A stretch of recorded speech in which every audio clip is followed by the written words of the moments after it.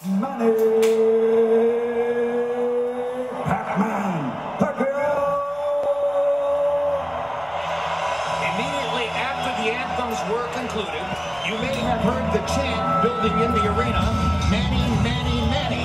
And I don't think, Al, that was because fans were aware and cognizant that Manny would walk first.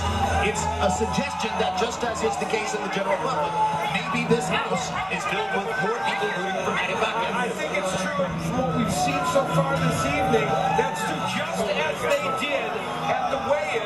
They took a selfie before they came out. Manny Pacquiao's been as relaxed, as you pointed out, and as engaging leading into this fight as we've ever seen him, and certainly we've seen him that way before. This crowd will probably be a pro-Manny Pacquiao crowd. And surely the selfies are a defining signature of the event. It's hard to imagine that there are many fans, if any, in this arena who will not be sending out pictures via Twitter and Instagram tonight saying, look at me, I was here, I got this ticket. And I have to say this, it's too personal a note, but I can't resist it. I've been broadcasting for 40 years, and I say this many times, I've never seen a more comfortable public figure than this man.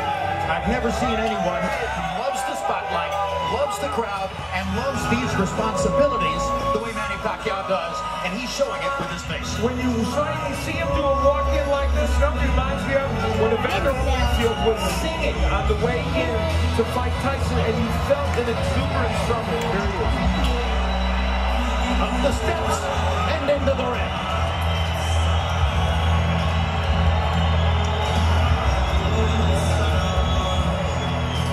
He's a long way from living on the streets of Manila at age 14, homeless, and looking for something that would take him forward in life. He joined an amateur boxing team in Manila. The rest is history.